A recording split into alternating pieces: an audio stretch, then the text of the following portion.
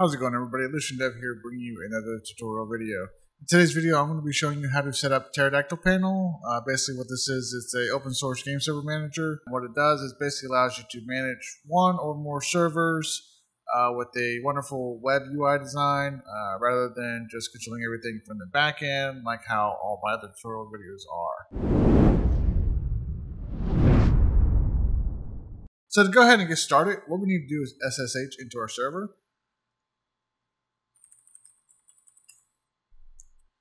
Alright, so what we need to do is go ahead and log in as root if you aren't logged in as root already. So in order to do that, I'm just going to do su space dash.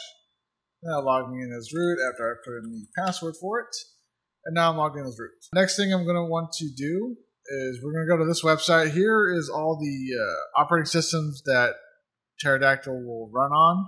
For example, we got Ubuntu 18.04, 20.04, and 22.04. In this particular tutorial, I am going to be using 20.04. And once you're on this website, don't worry, I will have the link in the description for it below. We're going to copy this command right here, and we're going to paste it in here and hit enter. Now, we have a couple options here. For this tutorial, I'm going to try to keep it as basic as possible. I'm going to go ahead and assume that you only have one server. So we're going to set up both panel and wings on the same server. You can separate these, but like I said, I'm trying to keep it as basic as possible. Choose option number 2 and then enter. All right, for the database name, I'm going to be leaving most of this stuff as default. So for database name, panel will be just fine. The username will be Pterodactyl. That's also just fine. I am going to put in my own password. And then for the time zone, you put in whatever time zone that you're in. I'm going to be in America/Chicago. Hit enter on that. And then for the Let's Encrypt password, we're going to just type, for Let's Encrypt email, just type in whatever email you want that to be assigned to. And then the email address for the admin account, in my case, will be the same email.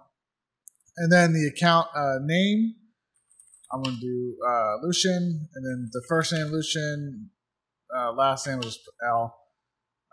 Put whatever you want in these fields. For the admin password, I'll do my password.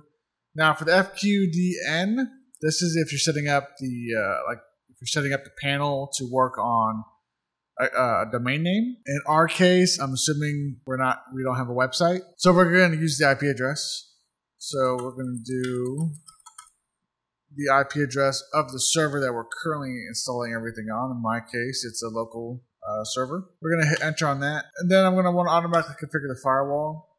Little tip here, if you are setting up a DNS for Let's Encrypt, if you're using an IP address, it won't let you set up Let's Encrypt, which is totally fine because we don't need Let's Encrypt if we're just setting it up on the IP address like we are now on the server. However, if you are doing a domain, please use Let's Encrypt, run through the installation process for that. We're not going to get into that in this video, but we are going to want to configure the firewall. So I'm going to hit Y for yes and hit enter on that.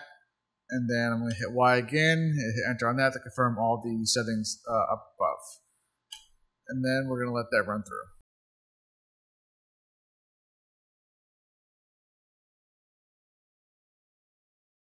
All right, here it's asking us if we want to send anonymous data to Pterodactyl. In my case, I'm going to do no. If you want to, feel free to do yes, but once you type in your answer, just hit enter. Okay, now that we are here, panel is installed. Next, we need to install wings, so I'm going to type in Y for yes and hit enter. And again, for the firewall, I do want to hit Y for yes again as well. Configure user and configure user for the database. We hit Y for that as well. Now this is to access the MySQL externally. In most cases, people running servers typically do want to do this. If you don't, feel free to hit N for no. In my case, I'm going to hit Y for yes. Then for the address, I'm going to leave that blank. This is to open up the port for 336, which is the default port, 3306, sorry, which is the default port for MySQL. Again, I'm hitting Y for yes on that. Username, default Pterodactyl user, just fine. Password, I am going to set my own password once again for this user. And for Let's Encrypt, since I'm using an IP address, I'm going to hit no. If you are using a domain, again, you're going to want to hit Y for that. But in my case, like I said, I'm hitting N for no. and then Y to proceed with the installation. And as you can see, wings is successfully installed. To verify that, we can type in sudo wings.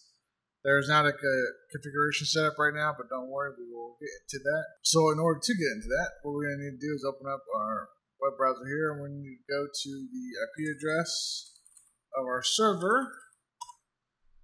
And then here, we're going to log in with the username and password that we used during the panel installation. And then from here, you'll want to go to admin. Then first thing we're going to do is set up a location. I live in the United States, and the server is located in the United States, so we can hit create on that. And then we'll click on nodes, hit create new. For the node name, feel free to call it whatever you want.